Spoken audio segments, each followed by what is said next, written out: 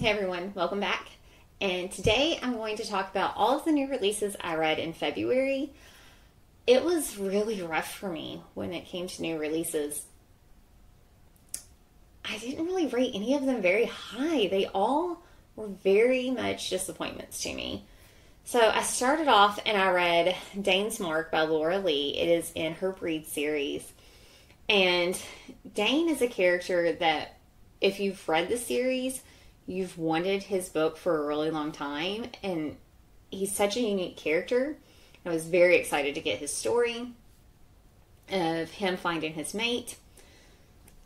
And with the Breed series, this is basically it's based in the future. Scientists have taken animal DNA, they've spliced it with humans, they've created this hybrid embryos, and they were kept in horrible conditions and treated like animals instead of humans. They escaped, and they are now living in the world and have like their own rules that they have passed through like the governments and stuff. And they're still trying to bring down like the scientists and the evil people who have done all of this.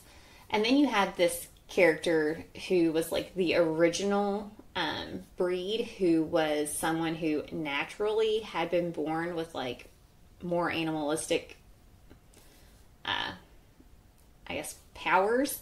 And so he was like the basis for why they started to do all of these experiments. He is still alive. He's like over 100 years old because apparently breeds age slowly.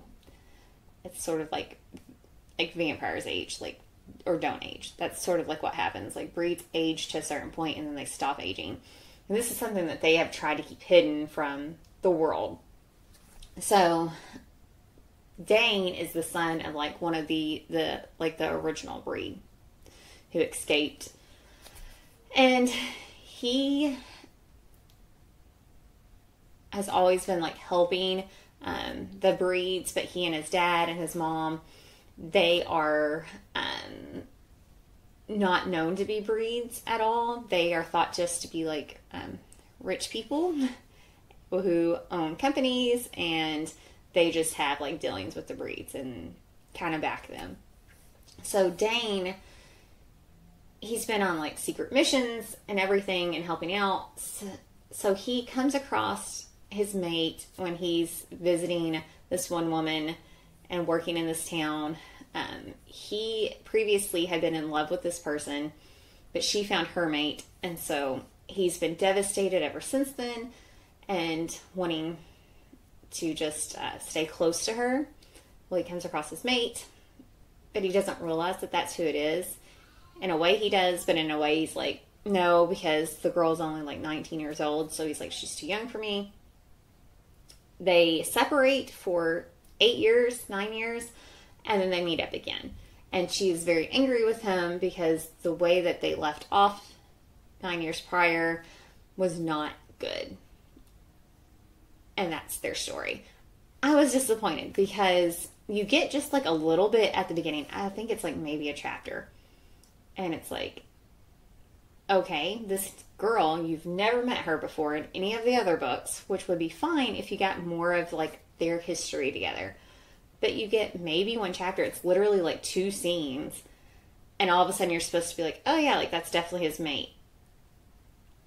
It didn't work for me at all. Like I wanted more. I wanted to see more and then jump ahead 9 years. And the book was really short. I think it was only a little over 200 pages. I read it in a day. I was like, it needed more, and it needed more at the beginning to really tell their story and to make it believable, because it just didn't seem believable at all. It just seemed sort of like instant love, which I know they're mates, but come on, I needed more. So that one was a disappointment. I gave it like 3 to 3.5 stars for me. And then the next one I read was The Wrath by Gina Showalter. And I struggled with this one too. And it had 2 of my favorite characters from the Lords of the Underworld series that have now been placed into the spinoff series. Both are strong characters, and I really liked them. And I always liked Nika, who is the female heroine in here. She's a harpy, and she she's an oracle, so she can see the past, present, future, and it gets mixed up inside of her head. She's a little odd because sometimes she doesn't know like what she's seen, if it's the past, and she forgets stuff, so she has holes in her memory, so she like leaves stuff everywhere to try and like remember or jog her memory whenever she comes to, because she'll black out. She also, due to an injury as a child, she can't hear, so she reads lips.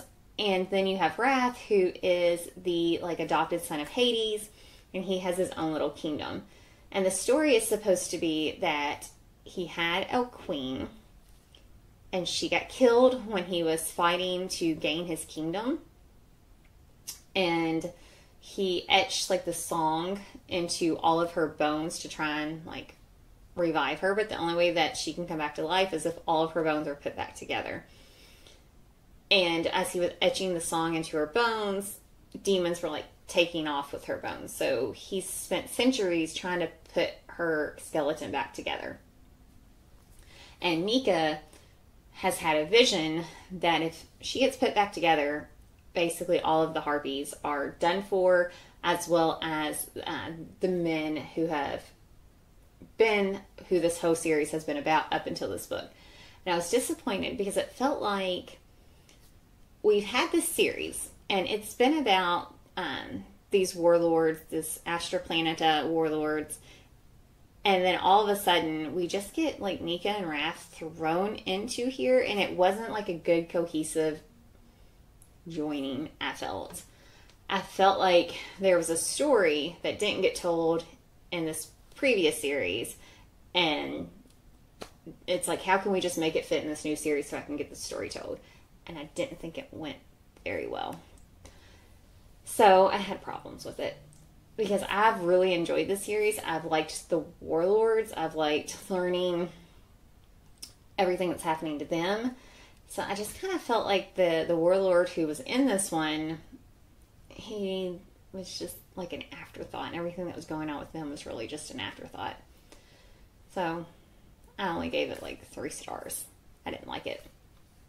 Then I read The Bride by Ali Hazelwood. It was my first Ali Hazelwood novel, and I thought I would like it because I like vampires and werewolves, and I didn't like this one at all. In fact, I read half of it faithfully, and then I DNF'd it because I did not like it. You basically have an arranged marriage between a vampire and a werewolf. Vampires, werewolves, humans, they all hate each other. And to keep the peace, you have basically children who are exchanged amongst the werewolves, the vampires, and the humans, basically as captives. So if anyone like breaches this truce, then like the kids are going to get killed. So Misery, who's the vampire, she was one of these kids who was in the human world. She grows up, she gets released, and she's supposed to go back to the vampires. Well, when she was with the humans, the only person who was close to her was another girl, and it was a human girl. So that human becomes like a reporter. She disappears, and she is nowhere to be found. But the only lead Misery has is with the werewolf. So when her dad approaches her saying, hey, I now want you to go marry the alpha of the werewolves, she agrees to it because she's looking for a friend, and she's hoping that she can find her friend. And so that's basically the story of that book. And it was very boring. There was no chemistry. I didn't like the characters. I didn't like the romance. It was just very blah. So I didn't like it, and I DNF'd it. Other people have had great, remarks. They loved it. So I don't know. That might be one that you just have to try and read for yourself. But it was not for me. And then I read Heartless Hunter. I really liked this book. It was so unique and interesting. So you have this witch, and witches used to be like high ranking. They controlled society. And then there was a revolution, And the humans started murdering and killed like the queen witches. And so this one witch, she wasn't a witch at first because she was just a child, but the government and the revolutionaries found out that her grandmother was a witch, and so they were coming to take her grandmother away. And she basically gave her grandmother up because the grandmother was like, I don't want you to die, because anyone who is caught with a witch or sympathizes with a witch, they die. So she gave up her grandmother. And by doing this, she's like the beloved darling of the revolution and the capital, basically. So when she turns 16, something happens, and she is now a witch. And she makes it her mission to free other witches. So she uses her power, and she's like, I'm going to free all of the other witches, to kind of pay for the fact that her grandmother was murdered, as well as her grandmother's friends. Very brutal. Like, oh my gosh. It's horrific.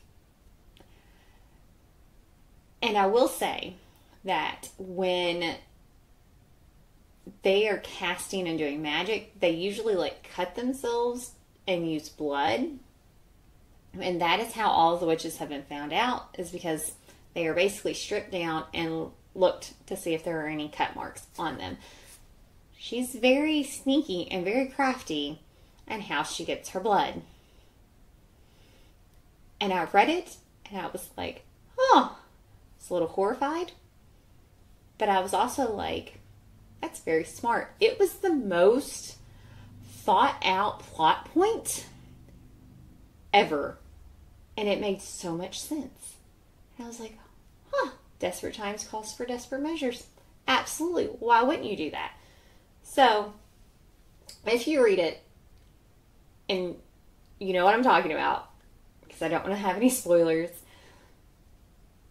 let me know what you thought. But it was a good book. And so, as she's known as the Crimson Moth, freeing all of these witches, that's her like night job. During the day, she's just like this debutante who has a lot of money, and she strings guys along. And so it's like she's just this vapid airhead. That is her persona, which is not who she is at all. In reality, she's very intelligent and can manipulate people, and is very good at like getting information from all of these men, until she meets her best, like one of her best friends, like his brother. So her best friend is also in love with her, but she doesn't recognize it. She doesn't know it.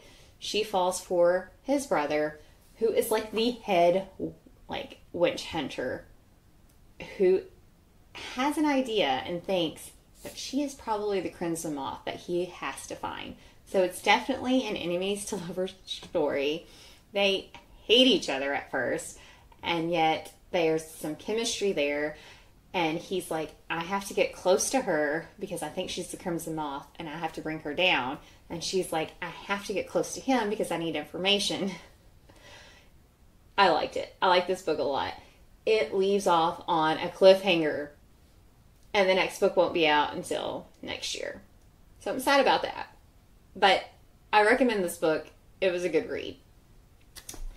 And that was all of the new releases that I read in February. So, thanks for watching. Let me know if you've read any of these or if you plan on reading any of them. And I will see you in the next video.